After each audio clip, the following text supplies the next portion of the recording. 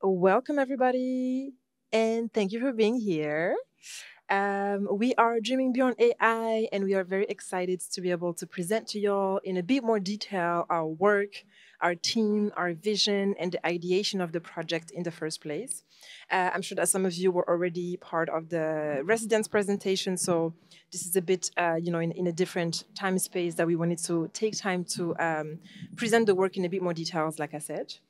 So my name is Sarah. I do comms for Dreaming Beyond AI, and so I'll just be, bringing us into the presentation today, and let my dear colleagues introduce themselves in a little while. Maybe just to start with, to let you know that Dreaming Beyond AI is a collective based in many different parts of Europe. All of us work mostly digitally, and we do have a time to meet as well in person a few times a year. And we've been together, working together for now about 3 years.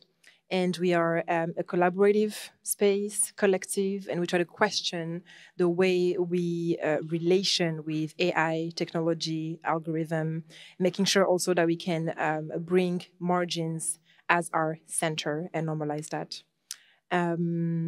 Yes, I think that was mostly what was meant to be said for the very, very first introduction.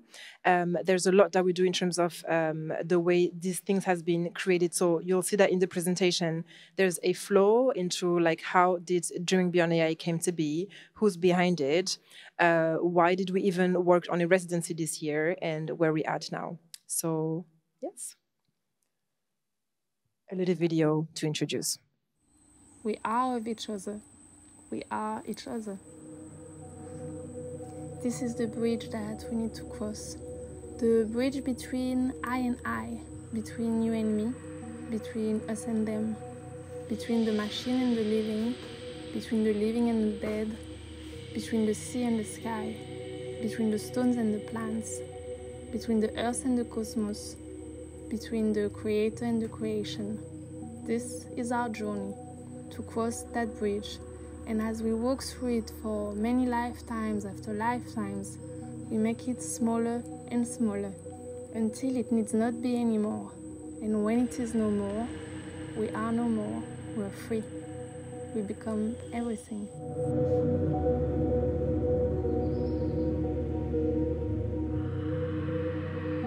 The topics are intersectionality, the topics are queerness, the topics are Black futures, Afrofuturism, fictional visions, alternative realities. The topics would be community love. The topic would be sisterhood. The topics would be feminism, radical love, actually, algorithmic oppression. Just like you see within the poet verse, there's something around, it can't just be it. It can't just be what we're going through right now. And how do we make sure that we have the space to dream of something that is beyond what's the current reality? My name is Ala Pop. I don't use pronouns. I'm a digital media and performance artist. I'm queer and non-binary, white and able, tech-positive feminist, interested in technological and inclusive visions of the future. Hello, I am Zassi Loué. I'm an artist based in Paris. Hi, my name is Moises Horta Valenzuela, and I'm an artist from Tijuana, Mexico, working with generative neural networks. Hello everyone, I'm Madzina. I'm an electronic music producer under the name of Tabli. Hi, my name is Petya Ivanova. Together with Neema Githera, we contributed the carrier bag on mycelial memory and mycelial intelligence to Dreaming Beyond AI. Hi, my name is Charlie, and I wrote about algorithms that claim to classify people's gender, typically from their face, and why that's a problem. Hi, I'm Adrian. And I'm Carla, and together we are Internet Teapot. Hi, this is Ola. Hi everyone, my name is Idil Galip, and I contributed a piece about memes, platforms, and content moderation to the Dreaming Beyond AI project. My name is Sarah Chanda, and I'm working at the intersection between AI policy and racial justice. Like Adrienne Marie Brown says, and I would like to quote her now because this quote has influenced me so massively. We have the gift and the responsibility to imagine. And yes, this is a dark age, and a darkness such as this is the perfect setting for our dreams. Visionary fiction is a way to shape dreams of justice, to understand that art is not neutral and that what we dream and create is a practice ground for the futures we need. All right. Yes, thank you. Thank you. Thank you for that. So, Dreaming Beyond AI is a collective of projects, but there are actual humans behind it. And so, unfortunately, Buse could not be with us today, but we have baby E over here. I'm going to let her introduce herself. Hi, hello everybody. My name is Io Bisek, and for Dreaming Beyond AI, I did the website. I did also all the communications that you can see, not the communications, but all the visual and the art direction. Hi, I'm Nushin. I'm hopping in between tasks for Dreaming Beyond AI. I'm doing project management and curation and also supporting these amazing humans. Thank you so much. So talking about jumping in between. So like I said, my name is Sarah. I do the communications for Dreaming Beyond AI. Since I'm on stage now, I can't take photos. So please take some photos. And if you post on Instagram, tag Dreaming Beyond AI. Thank you so much. I appreciate y'all's. And we also have Vanessa, our beloved creative sparring partner. There were 5 amazing people that we had that you saw on the video. And we have the privilege to have Vanessa with us today, which I'm going to let her introduce herself. Thank you. I'm Vanessa Moapoku. I work as an artist and I'm based in Berlin. And I contributed a work to the Dreaming Beyond AI platform. And also I was a sparring partner in this project, in this residency. Thank you so much. Yeah, so just to also say that we all work with really, really strong values from the very beginning, and the video touched on it a little bit, but we're very, very strong on feminism, the values around decolonial approaches, queerness, and just making sure that we can, like I said earlier, really, really, really making the margins our center. So there's no coincidence that people within our team, people within the contributors that you see here, the residents as well, you know, we work with a majority of people who are, you know, racialized, queer.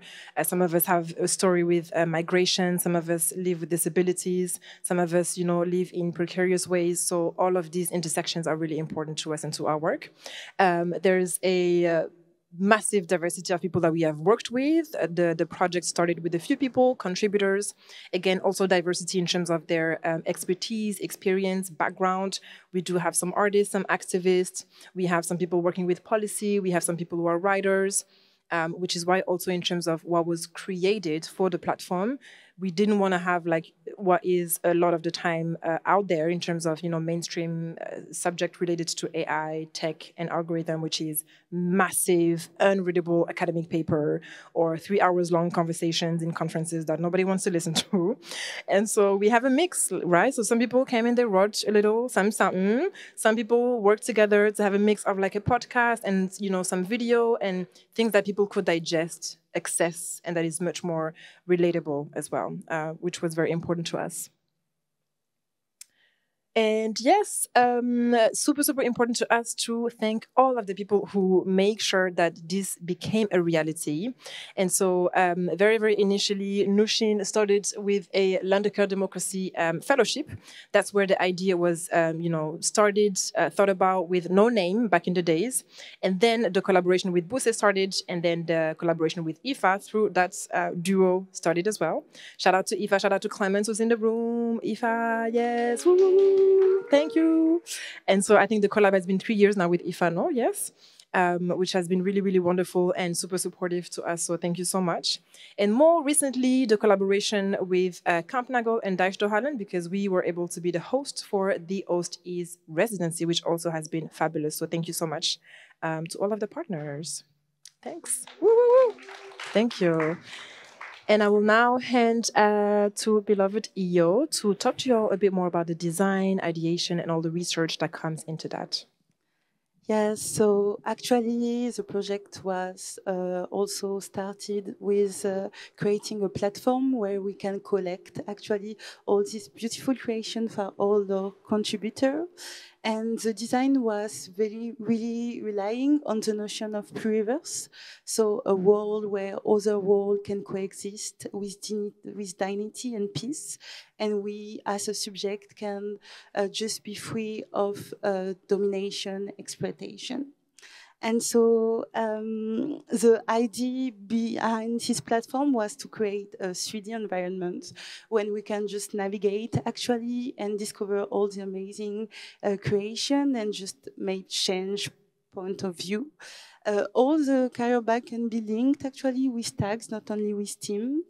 And it was really important for us actually to just be able to carry with this platform all the creation.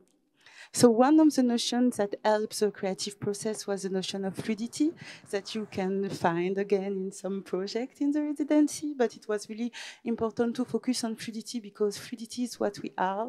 We are really mixed of different identity that can have different influence through the context that we are in. And so using the idea of water as a principal element to just represent the fluidity was like something that was very important to us. And what we like is with fluidity is also the possibility for transformation and for also growing and for also like taking shape and shape and shape. So on the design process as well, it was very important to just also focus on hope. That's why there is a lot of color, and that's why that like there is like this kind of maybe dreamy atmosphere, because it was like important to say that, as we say a lot today, that okay, we are shaping realities, and what are the realities that we want to add in the project. So the project is also having an important part of the platform of functionality. So we are trying also not only to go in the content by the explorative mode, but also trying to create maybe a functional mode where people that have other needs, for example, for color contrast or for typography, can access the content more directly. So it was something that was important as well in the design and the creation of the platform. So the design was also creating and related to some team that I will let Nasheen present. Thank you. Yeah, we clustered our contributions and this whole world that Io has just described into different themes. And for now, they are machine vision and feeling, patterns, refusal, intelligence, AI violence, future present vibrations, planet Earth, and relationality. And these contributions manifest as audio or video data. We have photos, research articles, essays, 3D worlds, games, and many more. So please explore it. And we also have a special format that we call the carrier bags. And in case that term sounds familiar, it comes from the carrier bag theory of fiction from Ursula Le Guin. So it's inspired by that, and it works with the idea of not always creating new content, but actually also working with the things that are already there and weaving them together and highlighting what we think is important and yeah, put it into context. So these carrier bags basically work as a gift bag, like a gift box, very personalized from one artist to the audience, who always work with one specific topic that the artist knows a lot about. And they contain many different things, for instance, curated resources, personal anecdotes, experiences, provocations, memories, who are tied to each other by the people we work with. And the idea behind it is that we, as you know, we live in a world of, or an age also of algorithmic curation, and we live with the promise of ever more personalized content in an endless stream. And with the carrier bags, we kind of want to create a contrast program, so to say, and envision an online and offline sharing process built on asking questions together, rather than simple information dumping. Our goal is to enable collective sense-making, community building, and dreaming. And I just delve deeper into the carrier bags because I want to present 2 carrier bags that we have on the platform so that you also get a little bit a glimpse into what is there, because I think you don't always you don't all have your laptops ready to check it out. So we want to show you a little bit. But first of all, because the 2 carrier bags are under our theme intelligence, just quickly on the notion of intelligence, because it's central for our work, but also central to AI, as the name says. And we as a collective are wondering how much we really want to buy into this definition or the definitions of intelligence that that we learn here in the West, in this country, for instance, that is so much shaped by tech determinism and also by coloniality. And we are asking ourselves what forms and ideas of intelligence do we actually want to focus on? Do we want to highlight and pursue? Or do we want to abandon the notion of intelligence completely? So these are all questions that our artists focus on. And I start with the carrier bag by the Rotterdam-based research and design studio Internet Teapot, which is Carla Zavala Barreda and Adrian Odendahl. And you've seen them in the video very briefly. They are in this carrier bag, for instance, writing about companies that pretend to sell automated, like completely automated services, but then the actual labor is done by hidden click workers, a topic also Noam talked about before. They also write about AI moderation, which is flagging combat robots as animal cruelty, and many different topics. So while some of the instances they're showing, they seem funny, but they actually point to a bigger issue around societal trust into these very opaque machines that we call intelligent. So while Carla and Adrian are examining this prevalent notion around intelligence and AI that is so much focused on in Silicon Valley, our contributors Nema Gitere and Petya Ivanova are advocating for a very different notion. And they open their carrier bag with, intelligence has always been used as a smokescreen to justify domination. And I think that that quote is really important. And Nema and Petya use memes, papers, podcasts, and humor to question this concept of intelligence, which also means questioning this idea of the mind without the body, as well as hierarchical binaries. Yeah, and they say they question it as is our duty as resisting cyberfeminists.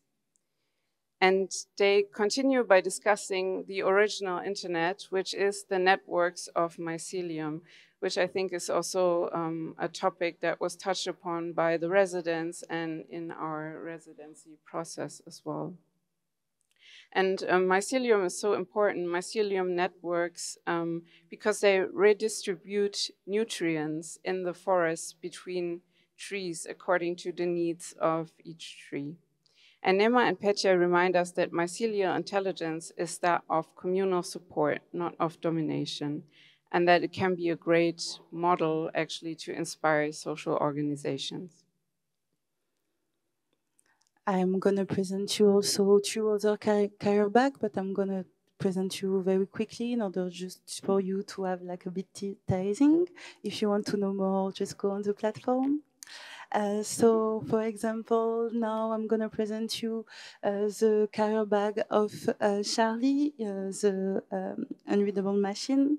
And actually in this carrier bag, Charlie's very explaining as a personal subject, but also linking to many references. What is it to have our existence translating into numbers? what is it to have like all the fluidity of our relationship and all the complexity of what is it to be a human, to be translating into number, to fit actually the colonial systems that want to have number for productivity and to fit the machine. We also have another team called Refusal. That is a team actually that really presents refusal as a choice, but also as a possibility generative answer to create further. And for this career back, for this team, we have, for example, the career back of Sarah Sanders, that is a policymaker, a love letter to Black and brown, queer and disabled feminists, Dreaming Beyond AI. And during this career back, actually, Sarah Sanders is really going into, okay, was it dreaming? And was it dreaming beyond AI in the context of policy making? And much more. And what is really interesting in this career bag, I think, is like really in the act of dreaming, I will say, like really the complexity is not just creating an alternative reality, it's not just like dreaming about something else, but it's also an act of dismantling the systems that we are in, and really by understanding it. So I'm gonna just read some passage of her career bag. So it's just like, in this case, we are dreaming beyond current extractive mode of organizing, as well extractive technology. We can learn to dream beyond by constantly seeking to dismantle and divest from the oppression in our current reality, and instead of building a new. More than simply envision an utopian future, dreaming requiring a detailed understanding and feeling of all the structure of oppression currently work, before we even starting to untangle the strands and imagine how things could be different. Far from being unrealistic, dreaming is the essence of pragmatics that propose that all things work actually, and all things do not work, not just for us, but for everybody. I think we're now going to present you actually what we did this year about the residency. I'm going to let Sarah present. Thank you. Yes, just a few words on the theme of this year's residency, and we'll talk more about the ideation of the residency itself right after. So the theme was AI, time and temporality, and we did call the residency In the Loop, right? So we just want to talk a little bit more about that. Essentially, there was a lot of research that went into this, academic research and also just conversations with our community. But the start, I think, was really, really basic questions of the loop and time, just in the first sense of who even has time, right? To sit down and think about this issue. Who actually has the luxury of time to reflect, read all the books, listen to the podcast, right? Think about all of these questions related to artificial intelligence. How does that influence our lives, technology, algorithm? Not everybody, yeah? So we started with this. And then also the question around the illusion of convenience that AI provides in terms of now you don't even have to go and do your groceries. You can just use an app, use your phone, pam, pam, pam, 3 clicks, and somebody delivers that. Same for the food, same for information, right? So many things. But that is at the cost of livelihood of so many other people. So let's reflect on that in terms of gaining time. But, you know, who else is losing time? Who else is actually risking their lives on really, you know, bikes in different weathers in parts of Europe? It's a lot of precarious migrant, Black and brown bodies, no? And there was also the questions of the loop in the sense of, you know, a lot of the violence that happens in society in real life is actually reproduced online by the algorithms, by technology, and by AI as well. So that's the loop as well that we also really wanted to question and to explore within that theme. You want to say a bit more?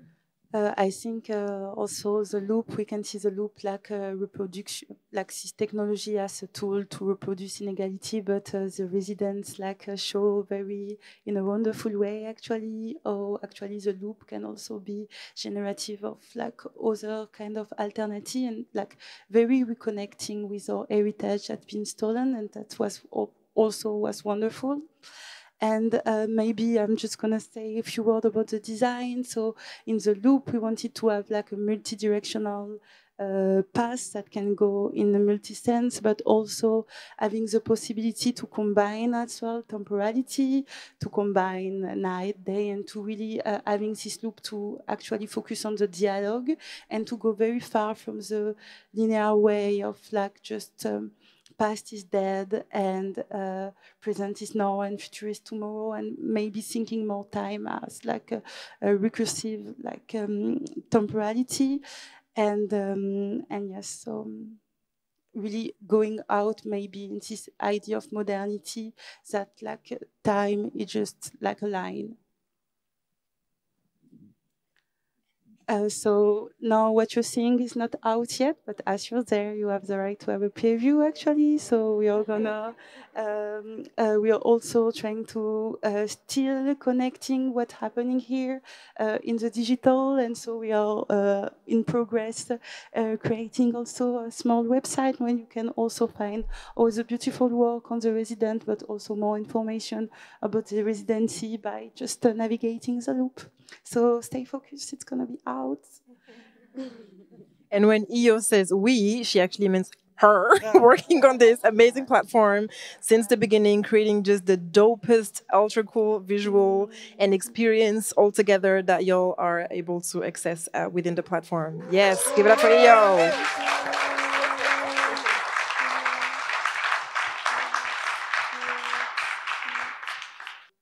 Yeah, so maybe, so we talked a lot about the residency, but maybe you're asking yourself, okay, why did they actually want to do this residency in the first place? So I think it's also nice to speak about that for a second. So when we started out, it was central to us that Dreaming Beyond AI should become and be a community. But Dreaming Beyond AI was a COVID baby, so we worked at places that were not, like we didn't live in the same cities. We worked a lot in the digital, and we worked with incredible artists, but for most of them, we never met them in person before. So due to COVID regulations at the time and also the long distances, we weren't able to meet in person. But working in and with the digital, it was actually, yeah, we all felt the need for being together in presence and with our bodies. So this was a little bit the feeling and the need behind that. And so we wanted to have this residency, on the one hand, to create or to be able to commission new work, but also for community building, for learning from each other, for tending to each other, and resting together. And I should also say for dreaming together. And yeah, so central for us was that we wanted to work both with our first cohort of artists, as well as with new artists. And to make this special structure happen, is why we asked some of our established artists, like Vanessa, to be creative sparring partners for our new residents. And they, I think this is also important to say, they also became on and shaped the call for artists with us, and they were also with us in the selection process, and we actually discussed around every single application for a long time. And yeah, Sarah reminded me to also say that we had more than 180 applications, yeah, which was very impressive for our first residents, for not being out in this world for so long. So yeah, and I think we can really, really be proud of the incredible residents and works next door. So yeah, we started first thinking and brainstorming about this residency a year ago, and then issued a call for applications in April this year. And then we selected this beautiful group in May. And most of the residency was digital, but it started out with the physical in-person kickoff week on the countryside outside of Hamburg, as you've heard. And yeah, we couldn't resist to show you a little bit of what we did. I know it looks all like fun, but we also worked and discussed a lot. So we had collective work sessions. Sorry? No. Work sessions, we went to performances and exhibitions. We had skill shares. The mentors shared a lot of their skills. We had free writing exercises. We had a carrier bag session together. We did somatics, bodywork, crafting. We ate a lot of good food, and even our fantastic cook is here tonight. I don't know, Nina, if you're here. But yeah, really, really thankful for this incredible experience. And so the results are now shown next door. I think most of you have been at the presentation beforehand. If you haven't experienced it yet, please go there. We have works around imagining otherwise, rewriting histories, speculating about what collaborations with machines could actually mean, and healing with and despite AI and with all of our senses.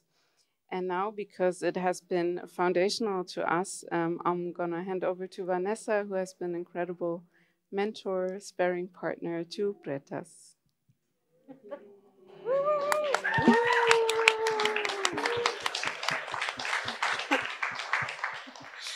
Thank you for giving me this cute background.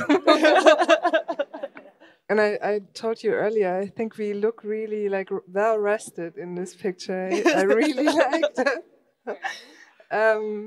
I was actually, yeah, I don't even know where to start, because I think you just briefly mentioned the community building, and I think that is essentially, I mean, so much more also, but also essentially community building that you enabled. Because I think, to me personally, I came from a phase of working where it was like complete edging breakdown and completely overwhelmed with everything. And I knew okay, I just have to come to Hamburg somehow, get from Berlin to Hamburg, and then get to the space where we spent a week. And yeah, and I feel like it completely, like for me personally, really transformed something, because it was a way of showing or enabling a environment to work in, and to come together and think and dream and also produce in a way. There's so many things. It just amazed me, and what can happen when we can come together, and how we also in working with institutions, how we also enable each other to own the spaces that are usually not owned by us. Yeah, I think this is incredible work, and it's so important. And concerning the mentoring or the creative sparring that we did, I think for Bretas and me, I mean, it feels weird for me to talk now about that. But what I take from it was that, I mean, first of all, the week coming together was really intense. It was super beautiful to just come together and talk, and not so much focus on an actual outcome, but more to bring our creative processes and our artistic practice together, and just exchange. And I think when I think about this week, I especially remember us coming together as like Black Brazilian and Black German people, and exchanging a lot about our experiences and finding common grounds, and how we reflect on this in our individual artistic practice. And that was super important to me. I learned a lot from that, and yeah. And then going into the digital phase with you in Brazil and me in Germany, this is always challenging, right? I mean, we all know this from these 2 or 3 years, or especially 1 year in remote, working in remote. But I think we managed that quite well in being flexible, not just because of the time difference, but also because I think our way of working kind of matched each other's way of working, of being flexible and not doing Zoom meetings today, but then tomorrow, or coming together. Super nice. And I think to me, it's so important also to be here, because one of the things with time and technology and art workers or culture workers is also that you never have time to actually experience what you worked on. I mean, maybe you can dip quickly into the exhibition, but then you're out again because everything is so precarious.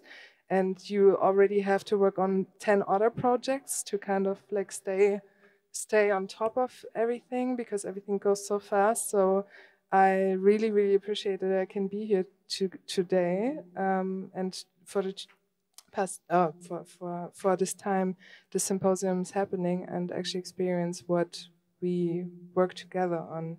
And it really didn't feel like, to me, I didn't feel as like a mentor.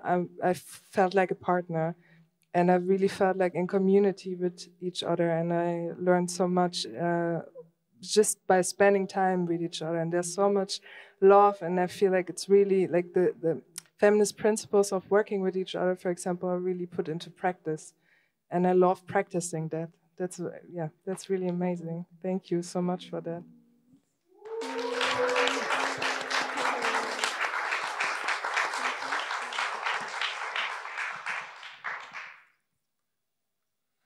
Okay, super. Beautiful. Yeah, thank you so much, because I even got emotional just thinking back about that week that we all spent together, because I think one thing that was also very important to us is not to reproduce so much of the extractivist behavior that so many institutions, unfortunately, apply to us. And so we didn't want to have a super packed schedule from 8 a.m. to 9 p.m. and doing so many things and stuff. So we did work. We had some creative brainstorming session and a lot of different things during the week, but we also napped. And we had food, and we chilled, and we exchanged, and and that was also very beautiful. And sometimes, we had to be flexible and reschedule things to the next day, because we're also just humans, And so we really wanted to make sure to have a loving and caring approach within our community, because that's the basis of everything for us. And I think, it worked out pretty well. So I'm very happy about that. And I think what really shows, to me, this really shows that working like that is so much better for everyone. It's just so much better for everyone. So learn from us, okay? Thank you. A lot to improve and a lot to learn, but this was a very, very special experience. And to come to a close, make sure to follow us on Instagram. Follow us on Instagram, tag us on the content, tell your friends to follow us. We have a newsletter as well that you can find through the main platform. First of all, go to the main platform, okay? Dreaming Beyond AI. Okay, there's the explorative modes, the functional modes. There are different languages, so take your time with it. And then through the platform, you can also subscribe to our newsletter. And yeah, I think that's mostly where we're at. Yes, a podcast. We also have a podcast. So we have upcoming episodes where we actually had interviews of our beloved residents during the residency, and 2 of the interviews also happened after the residency. So stay tuned. You can you can already follow and subscribe on Spotify, Google Podcasts, and all the podcast platforms. The episodes will be published in the coming weeks, so stay tuned for that as well. Yes. Cool.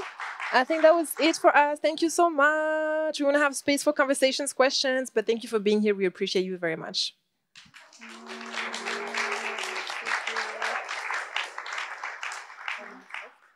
We have a question over there. I don't know how we work with. Do I have a mic passing by or?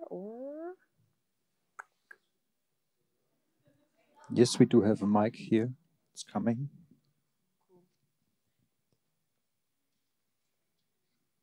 Who has the question? Sorry. Thank you. Hello. Okay. Hi. Thank you for this presentation. I was wondering if, or like, one thing I really love is this word dreaming that you use in your work, and I just wanted to know a little bit more about it. Was there a preliminary discussion you had to have about what dreaming entails, what forms of dreaming there are, and how does that influence your artistic work?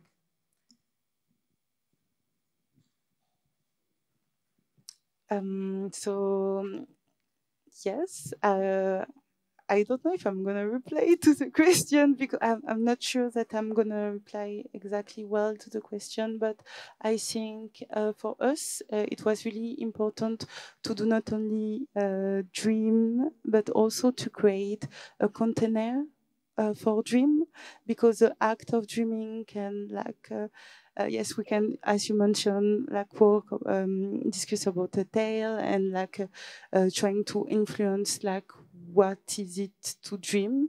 But for us, it was really important as well to have a place where the dream can come true in a way, because this place where dreams are being carried also have a deep meaning on the dream, and a very important aspect on the dream. And you can dream, but depending where you're dreaming, who on your dream will have a very different signification. And so I don't know if I'm replying well to the question, but I think it was very important for us to be a community that can carry together the dream of each other, actually, in order that we could shape and we could have more agency on the reality and the creativity of the dream. So is it? I think so. I just wanted to know, some of your thoughts. I don't think there's probably a definite answer. But yes, I think that there is an act of dreaming, and then there is an act also of carrying all together this. And it was something that was very, very, very important for us then as a community, as people being together, let's carry the dream of each other in order to have more power into the meaning of our dream. It's something that was important. Yeah, that sounds very powerful, definitely. Thank you. I just want to add real quick also that I do strongly believe that in a society that is so brutal, dreaming is a rebellious act, and making time for this and creating space where we can actually sit down and be like, okay, but this can't be it. Let us think or dream of, what else could it be? And if you think of your dream environment, your dream community, who's around you, how does it feel? What do you want, to have access to and things like that. I think I'm the dream of my ancestors, and I really hope that my dreams and the things that I think about, will be the reality for future generations as well. So I think this was also a very important part of what we tried to create, because that's a big revolution. Maybe just adding to that, just a tiny note, also not just dreaming, but dreaming also means sleeping, also means napping. And I personally learn a lot from these babes that, we don't always have to produce every second and just work, but to also rest and take time and think about what do we actually want to create. And adding to this idea of how do we want to shape the world that we exist in, and deviating from all those so-called utopias or dystopias that we see in the media so much. It's on that big level for me, but it's also on the very small levels of how do we relate to each other, for all the tiny details that were involved in the residency, and that were us relating to each other and discussing how we want to work with each other. And through this project, I really relearned and knew that every tiny detail is so important, not in the sense of, oh my God, so much pressure, but also that we really, coming back to Adrienne Marie Brown, that we go from the little to the big, and that we can really live the feminist ways from the tiniest interactions to the big ones. That actually reminds me of the book that was laying on my bed when I came into the residency space, because we were all gifted books individually.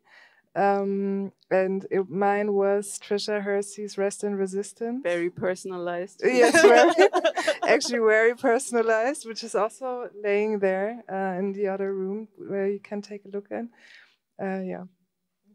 Just a quick note on this one, because our dearest Nushin over here has amazing attention to details and is very, very caring. And so she actually prepared small gift packs for everyone involved in the residency, including team members, creative sparring partners, and the residents, with personalized books and a little yoga mat and some candies and little notes. And that's also, when we talk about the details, socks, because it was cold, so we had socks.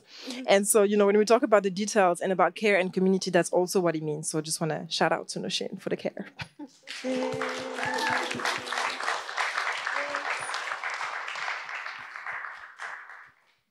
Any other questions? Suggestions? Book recommendations? Yeah, the books in the next room were actually, so of course they're not by us, but they inspired us in this project and for the residency. So we thought that we would also bring them here so you could relax in these amazing, designed by Io beanbags.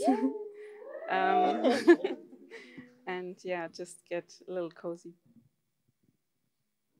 Maybe I have a question. I try to... it's a little bit chaotic in my head, but there are topics like time and like productivity and timelines. And I wanted to ask you, what are your experience or thoughts about like exclusion because of time in this collective or in this process of art, or yeah. Mm-hmm. Okay. One thing that comes to mind is, and we talked about this during Noam's workshop earlier. Noam is one of our residents. I think they might have gone because they were a little sick. But they provided an amazing workshop this morning. And there were conversations, because I think one of the main topic of their work is around also the precarious creative workers and people working in the cultural field and such. And I think one person shared the fact that just answering to call for applications is a full-time job. And again, who has time to sit down and do this, you know, and create like this again, tailor-made applications for this fund that you might or might not get? You know, do you have the vocabulary for this? Do you have a community to support you in this? Do you have contacts that, you know, maybe know people inside the institution? So all of these privileges or non-privileges that are at play, and the time that it takes to actually sustain yourself, sustain your creative practice, sustain your art.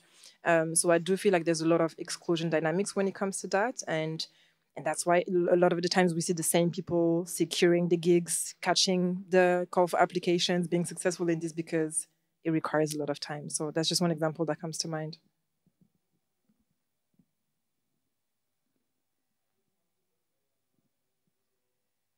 If the residents, I see some residents also in the room, if y'all want to answer, please feel free to grab the mic. Okay. Can you repeat the question? Wow. Yeah, that's just some words I have in mind. I don't know. It's about maybe making art even in a collective, or being productive. Maybe in the theme of illness or boundaries. And what are your thoughts about that? You know, it's very hard to, because I already heard a lot from you, and now it's hard to repeat the same question. Yeah, how it's maybe your experience with having a timeline and then being excluded because of time, of the concept of time we have, you know? Because it's kind of normal that it's a timeline, and then you finished, and then it's maybe an exhibition or an examen or something like that. Yeah, I do think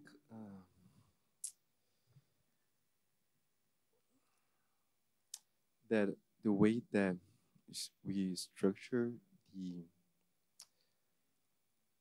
artworks, like the ways of working with art, are still like really bound to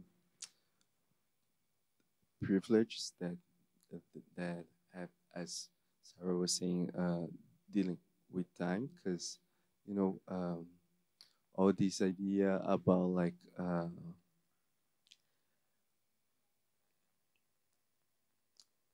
about having time. I think what was like really fertile in this residency is that we had time to structure our thoughts about it, and me and Vanessa, we talk a lot about really more than doing, but thinking and giving it, because art is definitely about how we can get to emotions in other people, but and this takes time, also like also thinking about what I'm talking about takes time to structure. But yeah, what came to my mind when you're saying repeating your question is why these deadlines in timelines are always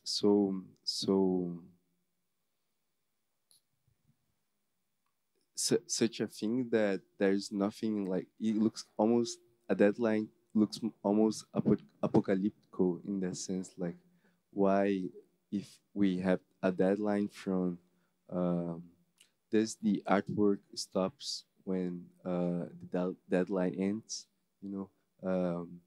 because if then it would look like as a product or something like this, but art is not like this. It keeps developing itself, and for my artworks, I always like tend to think about them really different, like when, because I love this like time is the real alchemist of the things. It changes things, and we can't stop it from changing. So yeah, that's where we comment about it.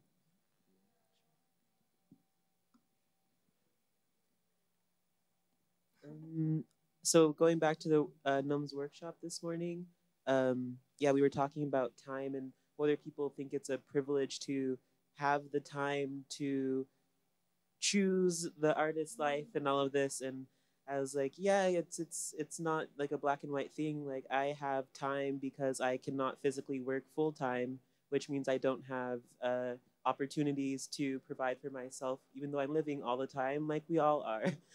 So it's just like, yeah, it is really a privilege to be able to survive, yes.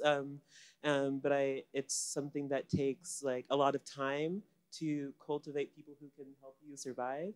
And I do spend a lot of time doing that, and I just have to keep coming back to being grateful, because I'm grateful for the support that I have received. I just want to add very quickly something that unfortunately in the capitalist societies that we're living, time is money. And also what you were saying, by having people to help you, it means having a community, or it means having money to pay for people to provide time. And so by talking with time and exclusion, it's also talking about just the economic systems that we're living, and who have access to money actually to start having time, unfortunately. So it's a whole point on the reflection, like the precarity, as no one was talking in the workshop as well, that as us as creative, but much more in general, like when I'm seeing sometimes some places, activist places that are not really interested into technology right now and the arm of technology, because they don't have time, because it not seems that an emergency, because the emergency is elsewhere. There is all the question of like, okay, who have money to just live, to just escape, not really escape because system of oppression are going beyond money, but just to try to escape a bit more the reality of the world that we live in. So I think, yes, it was just one of the important. Thank you so much. We are arriving at time. I think we're slightly over time, and we're trying to be respectful of time. So coming to a close, just wanted to thank you so much to everybody for being here. We appreciate your presence. Yes. Woo. Thank you. Yes. Thank you so much. Thank you. We appreciate you so much. So, number one, make sure to check out the platform whenever you have time. Number two, if you don't have plans tonight, actually, even if you have plans tonight, cancel them, because at 8:30 on the room next door, there is an amazing show by our friends at Digital Feminism, who are just beloved friends of Dreaming Beyond AI. And we were there yesterday, and let me tell you, you don't want to miss this. This was mind-blowing, amazing, just a great experience. So a wonderful thing to do on a Saturday night. 8:30, you can still get tickets. Tell your friend to tell a friend. Show up. It's in, so it's 7, so it's an hour and a half. You still have time to have cute dinner situations. So yeah, just wanted to give a little promo and shout out to Digital Feminism. Thank you. Yeah.